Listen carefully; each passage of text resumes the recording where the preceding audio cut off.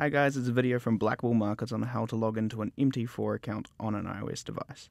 First, you want to click Settings on the bottom right corner. Then you want to click New Account. Then you want to click Log into an existing account. Search in the servers, BlackBull Markets, Demo or Live depending on the account that you have. So we're using a BlackBull Markets demo account.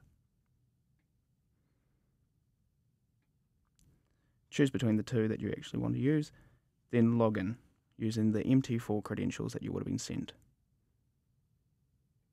Type them in, enter the password, and then click sign in.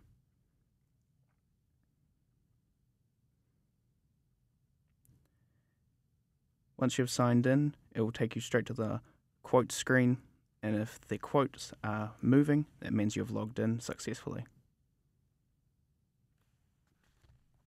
Thank you for watching this video.